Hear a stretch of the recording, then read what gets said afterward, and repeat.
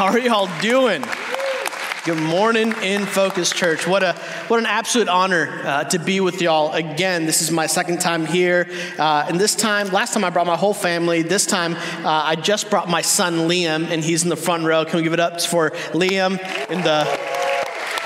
He was so excited to be here. He told me, Dad, I packed my Air Force Ones in a separate bag just to be here. And so I'm so happy to be able to do ministry with my son. If y'all have your Bibles, you can open up to Psalm 121. We're going to work through this psalm together. I want to thank Pastor Brent and Carla and the entire team here at InFocus for trusting me with this time together. And I have an idea, Pastor Brent. I didn't say this to you before, but I realize every time I come here that the worship, the lyrics are so powerful. And I almost have this feeling that we just need to call an audible. And instead of going through the text, we just need to have like a couple moments where we sing a song, then stop and unpack the theology of the lyrics that we're singing. So maybe that's an idea for some time. I like it. Yeah? Okay, cool. Psalm 121, let's pray. Lord, you're so kind.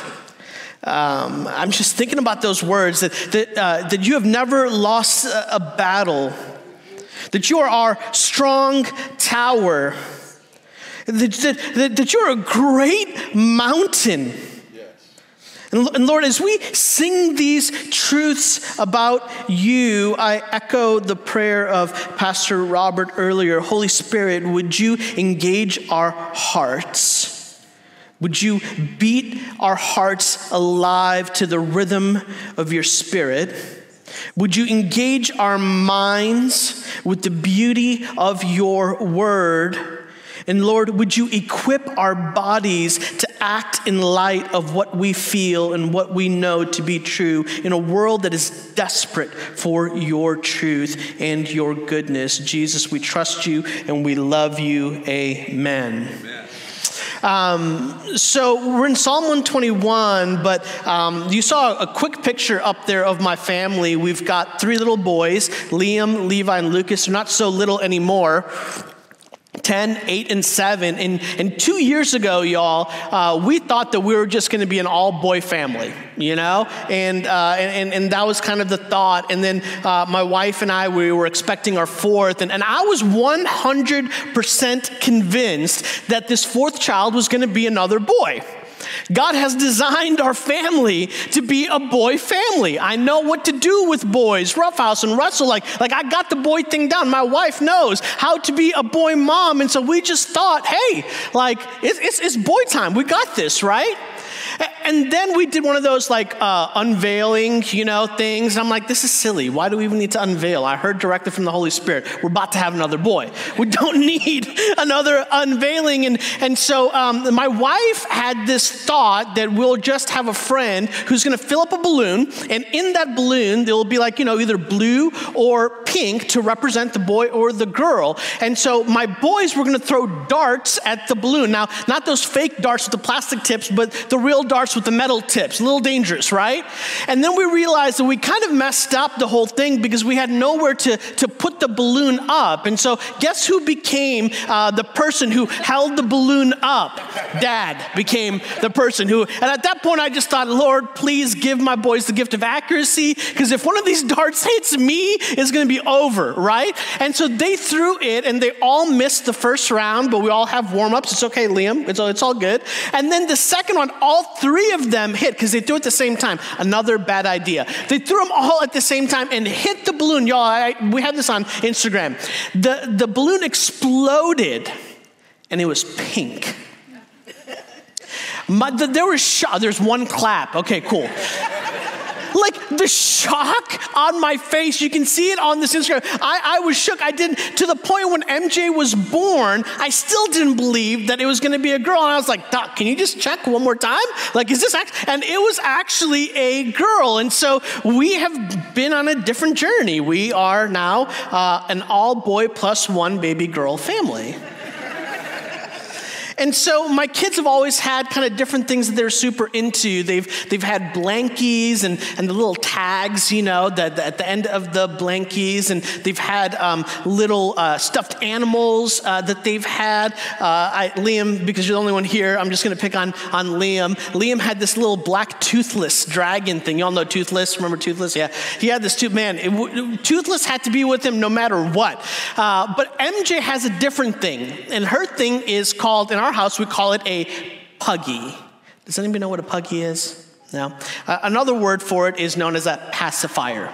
A pacifier, right? So it's this little thing. I wish I brought one with me. It's a little device. I don't know who designed this device, but whoever designed it should be sainted, because it's an incredible little device that the baby puts into their mouth, and they start to, and it gives comfort. It gives security. It's just this incredible thing. And so Emmy is now talking a little bit. She can't say puggy, so she calls it her papa. Her papa. And we're doing, working hard. We're like pro parents now with 4 kids, and we know that there's going to come a time when we've got to take the papa away from her, and things are not going to be well for our family in that season. And so we're like, hey, we're just going to do a slow drip withdrawal, right? And so no papa all day, every day, but at specific times. And we're finally at that stage where the papa only comes out in the last couple hours of the day. At least that's the goal, right? And it sets her up for success for when she needs to go to bed. This is the routine every night. It gets to the point where it's bedtime. My wife and I rock, paper, scissors to see who's going to put the baby down to bed. I typically always win, but sometimes we lose. And so when I lose, I've got the baby, and we do the whole 9 yards, the shower, the bath, all of it. And then we get to the same time every moment right before bed. And we ask this question because the baby's staring at us, and we say, where's the papa? How in the world does this child have the papa, know exactly where it is, like throughout the entire day? And yet, in the 2 minutes right before we lay her down for bed, the papa is nowhere to be found. And then it's panic. It's panic time, right? Because she looks at us and she knows that we do not have the papa. And so she looks at me first and she goes, Daddy, papa? And I'm panicking, and I look at my wife, Britt, and I go, babe, papa? and MJ looks at me and then looks to my wife, and she goes, mama, papa? And at this point, we're all panicking, and we all yell simultaneously, Liam, Levi, Lucas, papa? And at this point, all 3 boys scramble. It's like a scramble drill. And they go throughout the house, and you can watch MJ. If you just look at her eyes, you'll watch her. And she goes from, is dad going to help me? Nah. Is mom going to help me? No. My brothers must be the help that I need. And she will scan the field to see if Liam is close. Nope. Is Levi close? Nope. And then the hero of the story comes into the picture, the youngest son, my little bear, Lucas. And he walks with a little bit of a swagger, and he's got that papa behind his back, and he lifts it up almost like it's a diamond ring, y'all. And he gives it to MJ, and MJ grabs it and goes, Papa, I found you. Now, we all know MJ didn't do no finding at all. She just had all of us peons go out and look for everything for her, and she got the papa. But notice what MJ did. She was looking for help, right? And she looked to the sources of help. Dad? Nah. Mom? Mm-mm. Liam? Not this time. Levi, maybe next time. Today, it's Lucas is my help.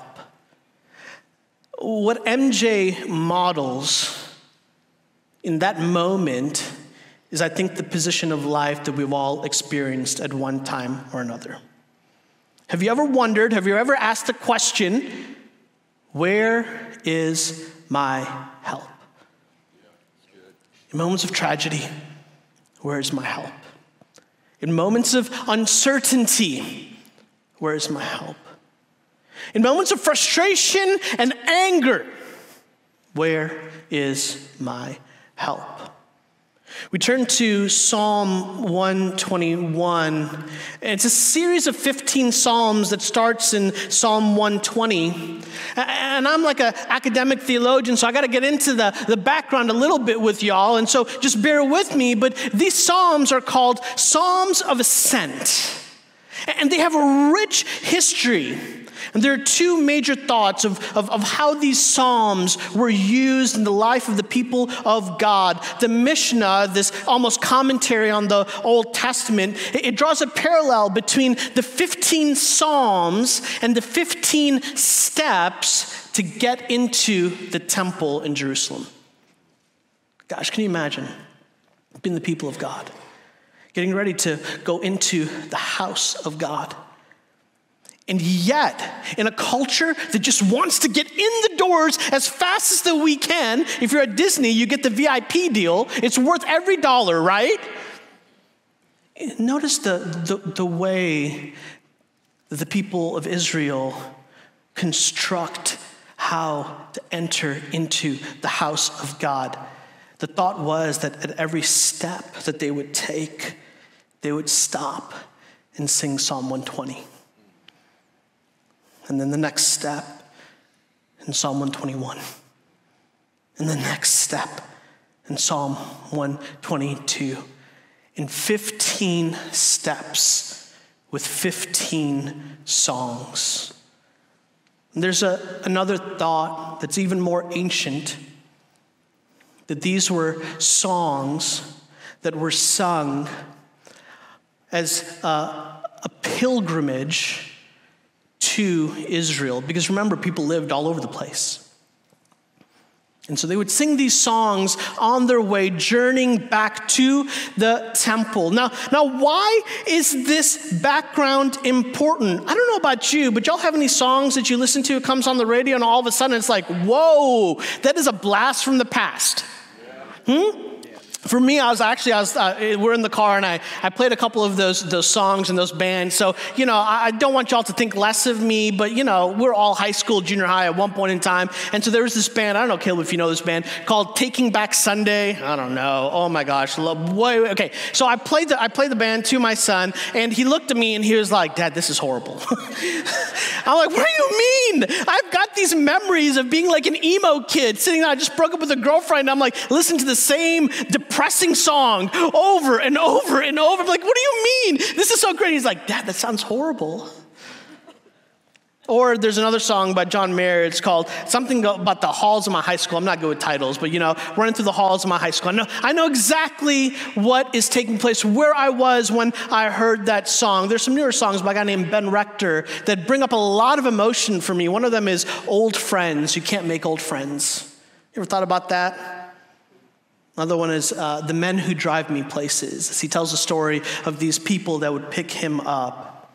Songs have a powerful way of stirring up emotions and bringing back memories that locate us in a particular time, in a particular place, to bring about remembrance. So as we enter into Psalm 121, I want to make this suggestion that this isn't just a psalm. I want you to think about this as a song. And here's what this song is intended to do. These are songs of remembrance intended to reframe the mind, orient the heart, and direct the steps of the people of God. In other words, these songs, particularly Psalm 121, it's aimed at the whole person. It deals with who we are as human beings. So I want to just read through the entire psalm once. It's not bad. It's just 215 verses. I'm playing. It's not. 8 verses. Let's read. Psalm 121. This is what the psalmist said, a song of ascent. I lift my eyes toward the mountains. Where will my help come from? My help comes from the Lord, the maker of heaven and earth. He will not allow your foot to slip. Your protector will not slumber. Indeed, the protector of Israel does not slumber nor sleep. The Lord protects you. The Lord is a shelter right by your side. The sun will not strike you by day or the moon by night. The Lord will protect you from all harm. He will protect your life. The Lord will protect your coming and going both now and forever. And so we start here with this very first big idea. Where does our help come from? Our help comes from the one who holds all power and all authority. The psalmist starts this way. He says, I lift my eyes toward the mountains. Where will my help come from? You see, we live in a time where we just want to get to the meaning of the psalm, and we bypass the beginning verses because these words just kind of seem familiar to us. You know what I mean? Like, it's easy on the surface to be like, oh yeah, absolutely. Where's my help? The mountains. The mountains is where my help is going to come from. Great song. Let's put it on a worship deal and we'll be good. We'll just sing it, smack it on a coffee cup, right? Is this what the original audience, the people of Israel, would have thought of when they heard these words? No. There's something that's happening behind the scenes in the Hebrew context that I want to bring to light. You see, the people of Israel were called to be a holy people, which meant that they were set apart for a purpose. That's what holiness is. It's not set apart to be in isolation as an individualized community that is a monastic society that runs to the hills and hide. No. To be holy is to be a people set apart with a purpose to reflect an image and to share the goodness and greatness of the great King of the cosmos. Good. That's the idea, right? Now, what does that mean? It means that you're not running away from the culture, you're running into the culture. Woo, hold up, wait a minute. How can we be a people who are holy and set apart, but smack within? The people of Israel dealt with this issue consistently. This is why all throughout the Old Testament, we read these warnings from Yahweh, from God. Yahweh is the intimate name of God. It signifies his intimate relationship with his people. Beware of the nations that surround you. Beware of the false gods that are around you. Have nothing to do with them. But interestingly, the way that the Old Testament law was set up so that those nations could actually be invited to become part of the people of God. So the expectation is this: you don't be like them. No, you set a visible example of what it looks like to be a family of God and invite them to be like you. Oh my goodness, you see what I'm saying? So the people of Israel are wondering. They're in the middle of oppression, and maybe there's a famine. Maybe it's not rained for a long period of time. Today it's very easy for us. It doesn't rain, no worries. Turn on the tap, we got water that comes out, right? In the ancient world, it doesn't rain. It's a big deal. And they're thinking, is God angry with us? Why is there no rain? Like how are the crops going to grow? How are we going to get water for our families? Interestingly, the people of Israel, as they would have been out and about, there's a difference between hills and mountains. And they would look up, and at times, the pagan nations around them would have set up altars for pagan gods on the hills around them. And so maybe it's the altar for Molech. Maybe it's the altar for Dagon. Maybe it's the altar for Baal, the thunder god, the fertility god. You see all the different issues that we have in life? There were altars for them. And where were they set up?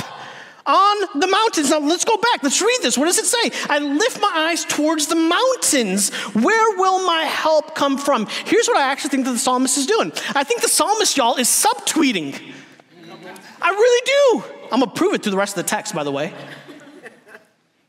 You see, I think this is actually an accusation against the people of God for their tendency to look for counterfeit helpers. Oh, it looks good. Man, Baal looks good. If you just look at the sight test, the eyesight test, Baal passes it. What about the substance test? And this is what the psalmist is asking. And then he goes, where will my help come from? Will it come from Baal? Will it come from Marduk? Will it come from these counterfeit gods? Verse 2, he gives you the answer. No, my help comes from the Lord. And notice the distinction of who the Lord is. Again, simple words that we read all the time, but we need to read them in context of what's taking place. The maker, the creator of heaven and earth. It's the one who made the mountains that our help comes from. You see, there is a very serious danger that presents itself in the space between looking down and lifting our eyes upward. Let's just do that for a second, right? Look down at your feet, and now look upward. That space, that distance, the small space of lifting our gaze, listen, we are presented with hundreds of temptations that are distractions that try to deviate us from fixing our gaze upon God, and ultimately will derail us from the source of our true help. I'm feeling not super great about myself. I would love for people to like me and to affirm who I am as a person, as an individual. It'd be great to get a couple pats on my back for the work that I've done, for the effort that I've put in my family or in my vocation. I'm depressed. Where's my help going to come from? Instagram, I just got 25 likes. Whoo, boy. There's a lot of psychology actually behind Instagram and social media and the dopamine hits that we get every time the Instagram like notifications hits you for the picture that you posted. Counterfeit help. I'm so tired of feeling insecure, of not having position and status, and it would be just so nice if I could grab that new Tesla, y'all. You know, gas prices are rough right now. Tesla would be nice. Money. It's a counterfeit helper. It can create a sense of security as if it could position us in a place of power. Where do I belong? Where do I locate myself in relationship with all the people around me? Do I find my belonging in my family as the oldest, as the youngest, as the mom, as the dad? Is that the thing that fills my identity? As the employee or the employer at work, in my position or my title or my educational accomplishments? It's a counterfeit helper. You see, our God gives us a different answer for all of these counterfeit helps. God tells us that the King of the cosmos knows us intimately because he created and knows every hair on our head. So because he knows us, he invites us to know him. The King of the cosmos, God, he tells us that any sense of security or position or power can only be found in the one who creates all things and sustains all things through Christ Jesus, his son. God tells us, no. I'm going to bring together a multi-ethnic, multicultural, multi-generational family of God that looks so odd and so uncomfortable to the entire world that the only answer for the way that they come together is the power of the Holy Spirit that knit them together. But God assures us that we are children, sons, and daughters of the King of the universe. And if you're a son or a daughter of the King of the universe, it is impossible, listen to me, it is impossible to be inferior or lacking. Because when the world sees us, they should see the wisdom of God, Jesus. We have to really consider, what are those counterfeit helpers that are promising the world to us, but delivering destruction? Verses 2-4. So we talked about that, the maker of heaven and earth. Now you're wondering, Joel, I need you to prove some of this stuff, because I always thought that just the mountains, that's where our help comes from. That's what the words say. No worries, I got y'all. He will not allow your foot to slip. Your protector will not slumber. Indeed, the protector of Israel does not slumber or sleep. So here's our second point. Our helper is not only near, but he is always aware. You see, I actually think what's happening is he's continuing his strategy, the psalmist, of subtweeting. And this time, his reference point is actually 1 Kings 18, 27 through 29. Just a heads up, when we're reading Scripture, Scripture is meant to be interconnected with each other. There's often times that we'll begin to hear echoes of other stories, and the biblical author is being inspired by the Holy Spirit to make these divine connections. Let's read 1 Kings 18, 27 through 29. It's about this prophet named Elijah. And I kind of just love the way the CSB says it. At noon, Elijah mocked them.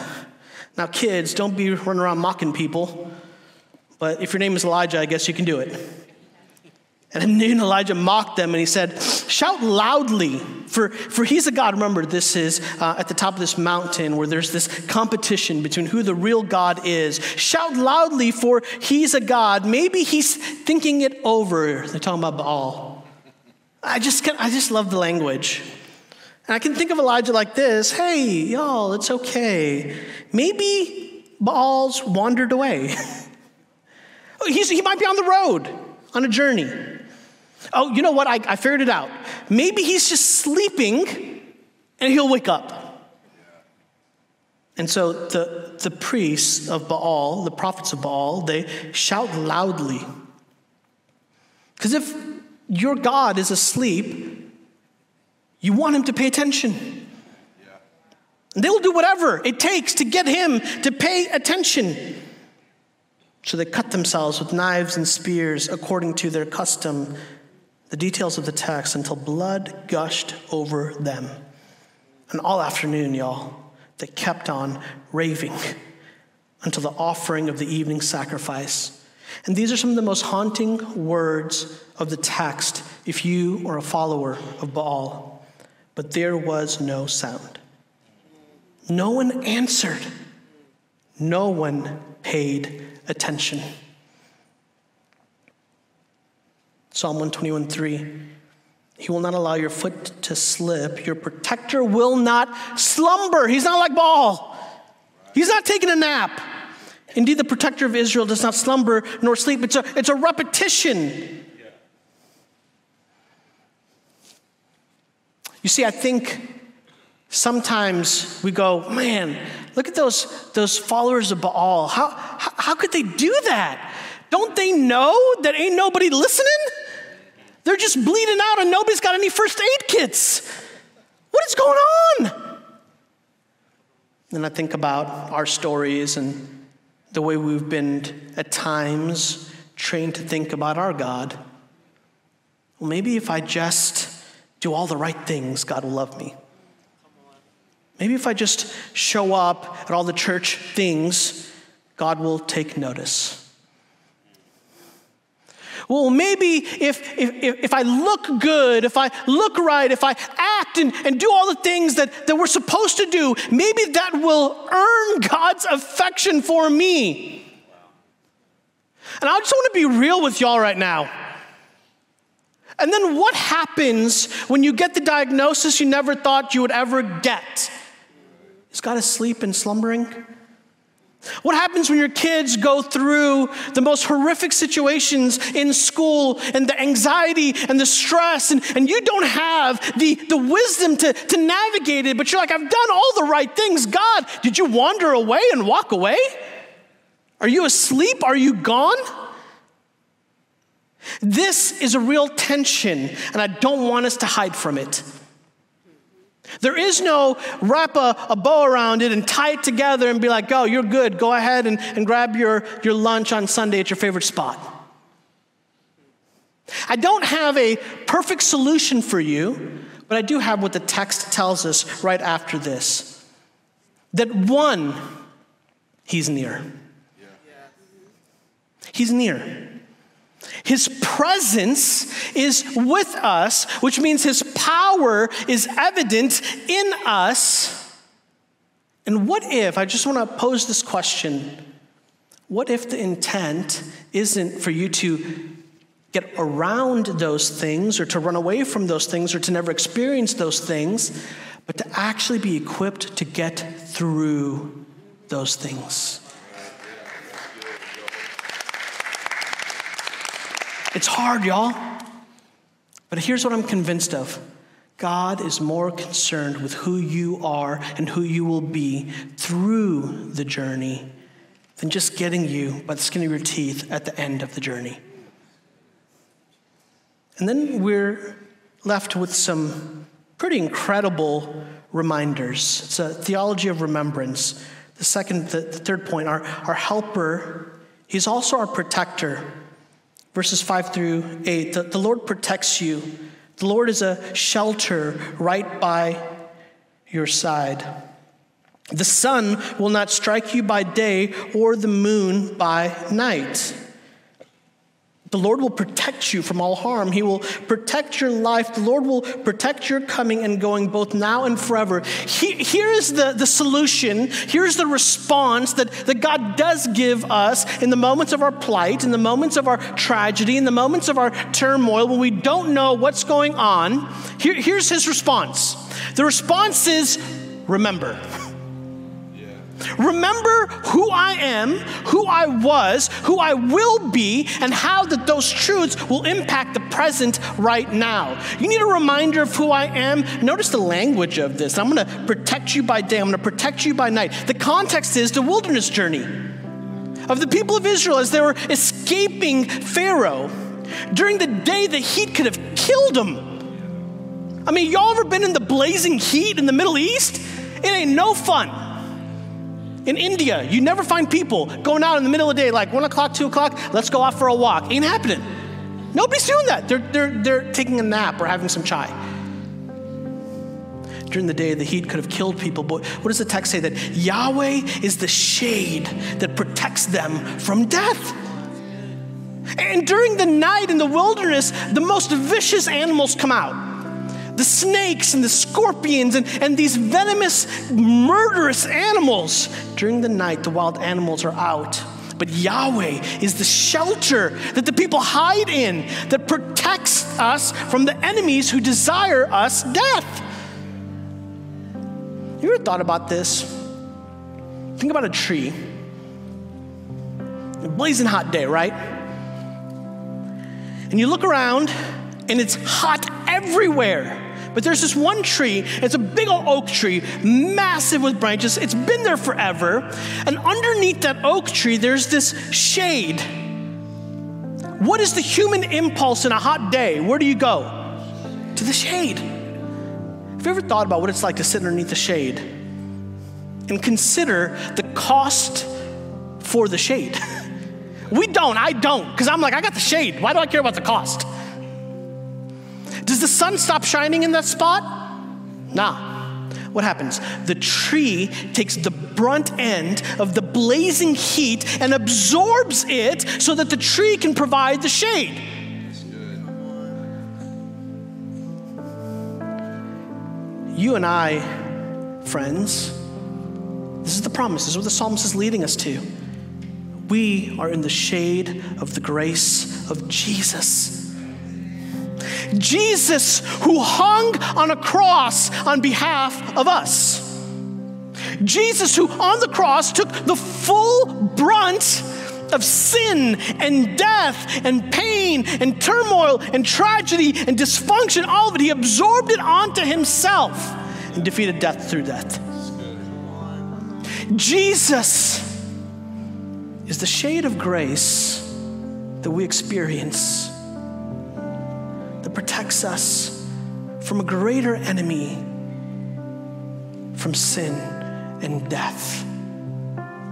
You see, in life we have two realities, the immediate and the eternal. And here's my suggestion, that the promise of the Messiah is to be with us to process through the immediate. But how do we do that? Like, how do we get to the other side? It's the hope of the eternal. And the hope of the eternal is the reunification of the family of God with the Father. I love that song that we sang. The one line said that he's never lost a battle. But I want to tell y'all something. The disciples, when they see Jesus hung on a cross, they're thinking not only is the battle lost, the war is lost.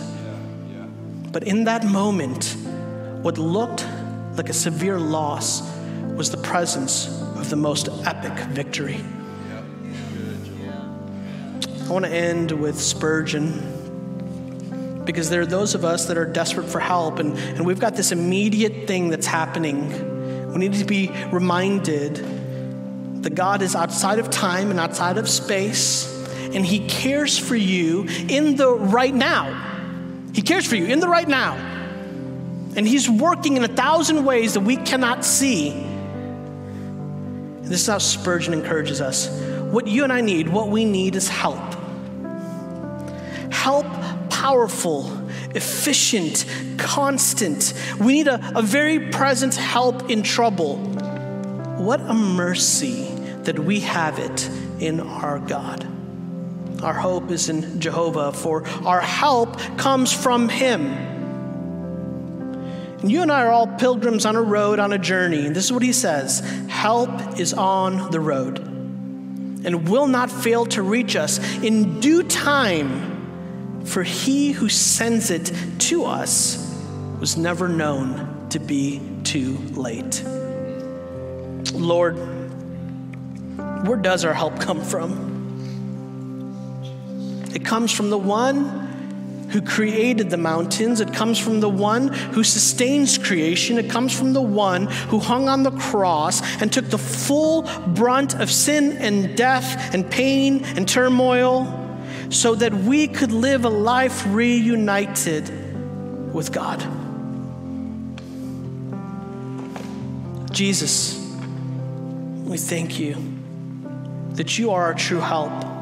And God, we pray that your Spirit would teach us to identify counterfeit helps and to reject those, so that we can place our hope and faith in the one true help. And his name is Jesus. Amen.